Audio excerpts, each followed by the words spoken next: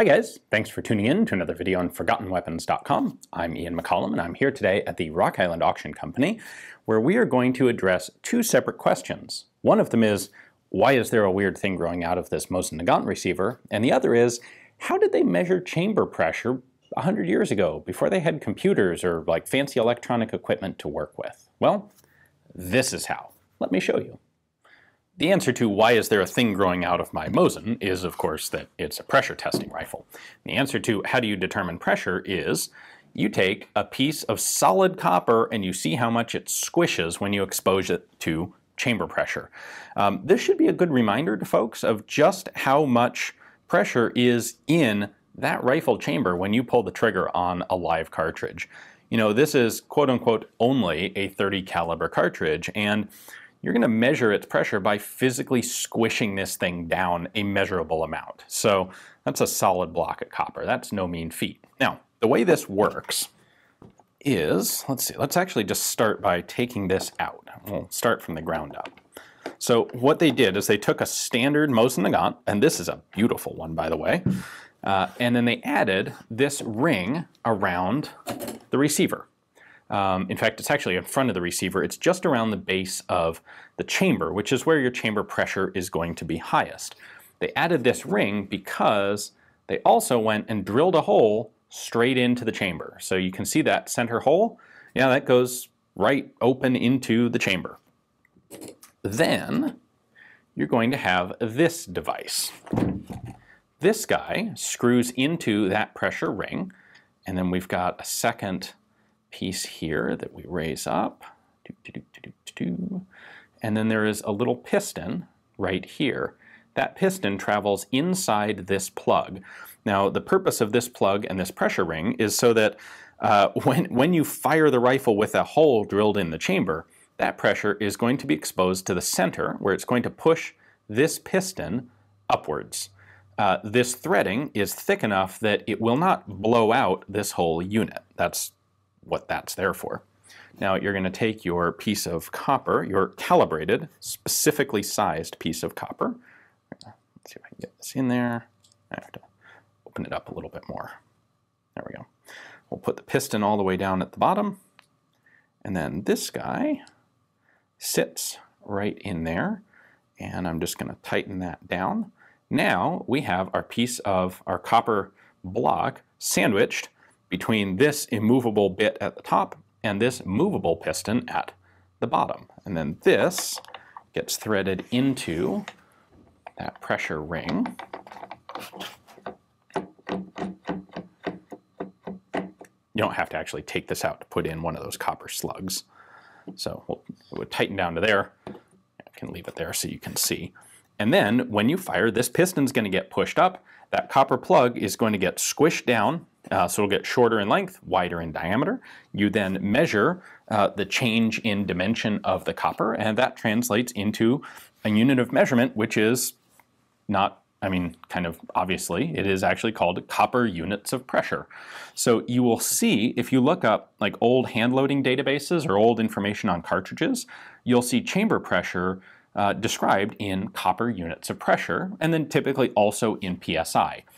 And people say, you'll find references that say that there is no conversion factor between copper units of pressure and PSI, and that's because this really isn't an actual direct measure of pressure, it's a secondary measure of pressure. The pressure is performing an action, and then you're measuring the results of that action. So that's why you can't take some numerical constant and convert from PSI to CUP. Now there's one other element here that's important, and that is, well, what if I just want to, do some other test firing, like make sure that a cartridge functions in this rifle, or measure muzzle velocity without venting gas into this thing? Well, for that, we have a second plug. This one is solid, and if you look up close at it, you'll see that it's actually curved right there, and that matches the curvature of the chamber. So this guy is serialized, that's a date, 1914. It is serialized over there, 4797.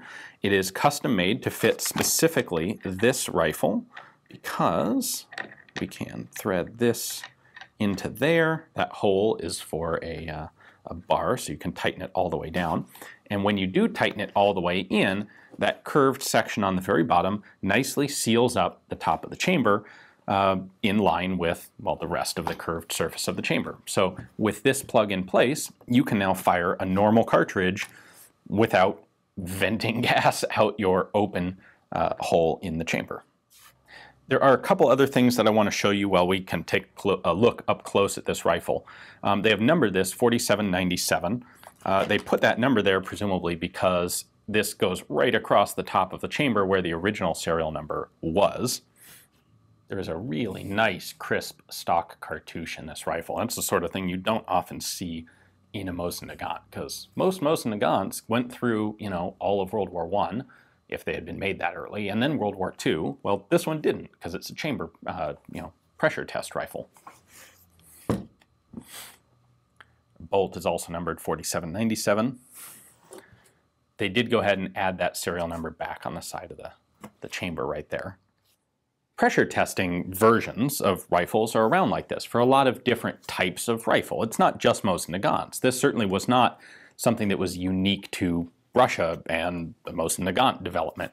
You'll find these for a bunch of other what's funny is you'll find these for a bunch of other types of rifle. Most often rifles that were made by factories that were occupied by invading armies, because stuff like this often ends up being a cool souvenir that some soldier brings home. So, for example, I've seen pictures of Arisaka pressure test rifles, which isn't all that surprising that those things would get picked up as souvenirs in 1945 and 46, the years that, you know, when the U.S. was occupying the Japanese arsenals. But really, every major factory that did military rifles would put together some guns like this so that they could properly develop ammunition. So it's really cool to see one like this that actually has all of the equipment with it. Usually bits like the actual pressure testing anvil and the firing plug, usually you don't find those. Most often you'll find a rifle that has, you know, this pressure ring on it or whatever other alteration was made by some of the other factories. So pretty neat to find all the equipment together and thus be able to see exactly how it worked. So if you would be interested in adding this to your own collection, these are always kind of oddball guns where it's like, you're not actually going to shoot this thing because there's a hole in the receiver, and you're probably not going to try and set up your own, you know, ammunition testing service to figure out pressures on Mosin Nagant cartridges. So these things, and yet these things are really quite scarce and really cool, but they're always that kind of, you know, for the collector who has everything else sort of deal. So if that might be you, take a look at the description text below. You'll find a link there to ForgottenWeapons.com. From there, you can click over to Rock Island's catalog page on this guy.